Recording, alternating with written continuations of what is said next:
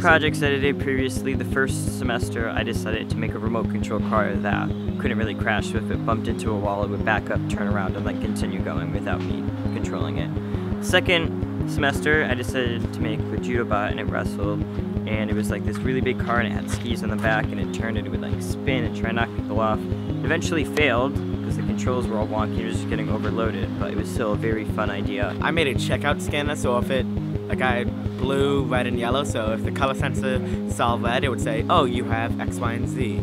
That is X money. So it was like a cash register? It was cash register, yeah. With the colors? Yeah. And I built a taco building robot that actually moved pieces of food onto a tortilla, and then you just close the tortilla, and then you make a taco.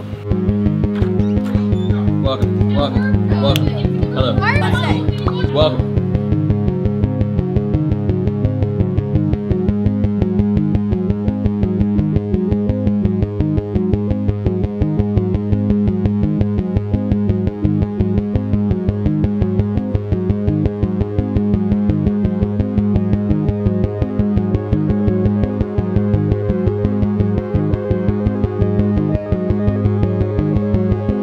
How do you feel about your new computer, Julia? I'm so happy! That looks pretty nice. Do you have a plan yet for your final project? I want to build something that can hold a pen and move it around on a piece of paper. My dad and I were actually talking this morning, and we came up with 3 ideas. One of them was sort of like the thing that you have in warehouses where there's 2 tracks and there's a bar in between them, kind of like a claw machine, and it can slide along the bar, and then the bar can slide back and forth. I don't think I'm going to have enough pieces to be able to build that, so that one's kind of out of the question. The other 2 that we thought of was an arm that has like an elbow and a shoulder, and it can move like this, just lying flat along the table. I don't know how I would build that. That's why the internet is available. The third one, which was like the same thing, but like up and down, so it would be I can't move my arm the same way that the robot would work. A riding robot. Yeah, basically. I'm gonna do sumo bots with Garrett, and it's gonna be fun. I'm thinking about something that like will have it kind of like a wall, and then it'll be able to like flip over the other bots, and then that'll basically just disable them. I think I was going to do the sumo bots with Octavio. I know you. I was thinking that if I had a bot that like, I guess it would kind of like eat the other one, like it could get the other one to like drive inside it and close the door, and would just capture it. That would be hard. Eating robot? Yes. Okay.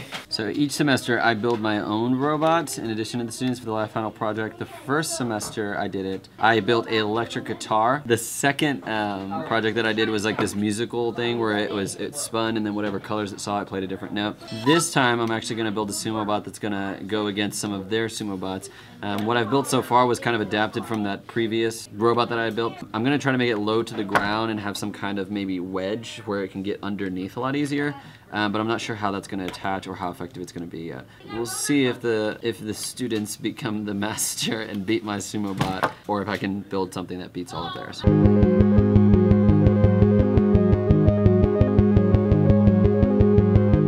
Where do you want to? Lorenz brought his drone again.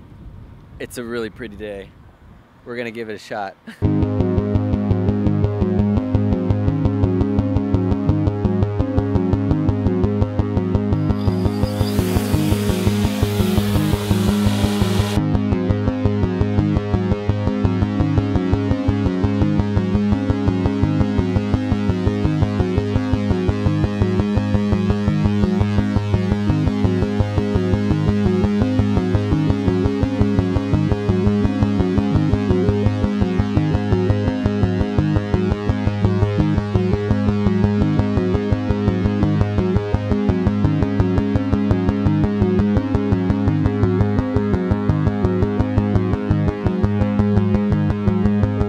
We just flew the drone, got the footage right here. A few glitches, but I think that's how drones are. Thanks, Lorenz, for stopping by. So I'm back at school, and Lorenz says he didn't get a chance to fly it much and asked if I'd want to fly it maybe over the weekend. So I get to take it home and fly it some more.